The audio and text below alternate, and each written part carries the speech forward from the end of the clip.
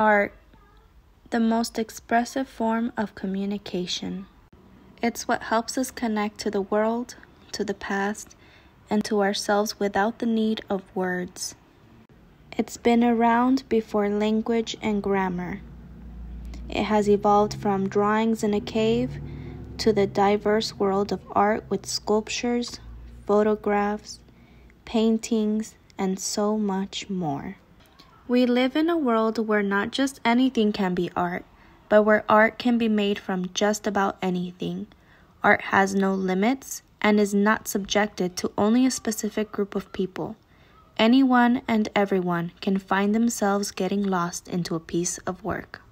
Two fascinating artworks that I came across were from the 1900s. One being the sculpture known as the Standing Woman by Alberto Giacometti in 1960, and the other being a photograph titled Larmes Tears by Man Ray in 1934. They are both different forms of art, yet spark the same form of interest in me. Emanuel Rudnitsky, also known as Man Ray, did a series of art.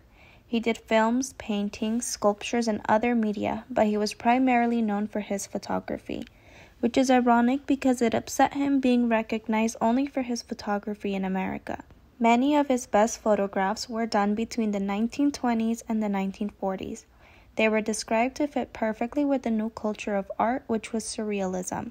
Although his early influence and work was due to the era of Dadaism, he shifted his work after arriving to Paris from New York. In this specific photograph of Larmes Tears, you can see how amazing the quality of the cameras were at the time. Although it is blurred in certain sections of the woman's face, you can still focus and see that he captured the emotion perfectly well with his choosing of the angle. The colors in the picture are monochromatic, which details the culture of the cinematic and media world in the 1930s. It also lets you see Man Ray's passion of the cinematic world, as the photograph looks much like something you would see in the film or motion pictures of those times. There is a lot of light coming from the top left corner of the photograph, which is where the woman is looking up to while obviously in distress. However, when I first laid eyes on this photo, it sort of made me think of hope. Because although the woman is in distress, she is looking upwards from where a light source is coming from. The glass tears are huge and perfect spheres, yet seem to be staying in place. It does not look like she had tears running down her face. They seem to represent the burden she must be enduring and carrying.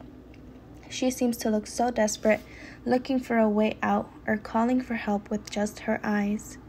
I feel that Man Ray used this woman's face as a way of communicating his feelings at the time when his lover broke things off with him. He was heartbroken and in distress himself, and although anger motivated his vengeance to break her through his art, his hurt was captured most in this photograph. Alberto Giacometti was also around the same era as Man Ray.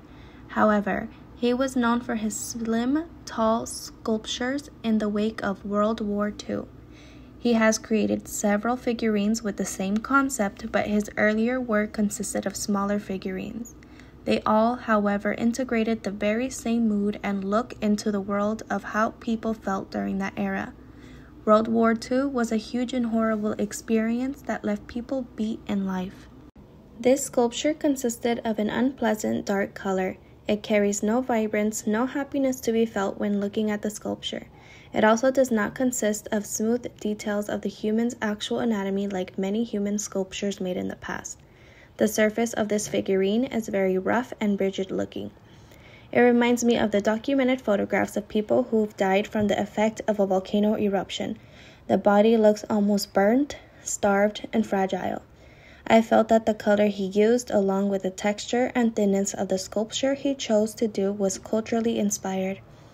I say this because the sculpture was created during a time everyone around the world was negatively impacted. Many male relatives and husbands were lost. Many Jewish people faced a horrendous experience and lost their homes, their families, heirlooms, and self-purpose and identity. It was a whole new culture, and people lived differently than they were before the war started. It was a depressing time when people were working on recovering. I think the sculpture captured that time so perfectly because so much sadness and solitude is felt through this work of art. I seem to be drawn into works that capture my more sensitive and sad feelings. Both of these pieces seem to feed into my emotional state, therefore I felt very related to these pieces. I feel I am in a very dark place. I find it no coincidence that both the pieces I chose seem to relate in color. Although there is some white in the photograph, it still consists of black and gray, much like the sculpture.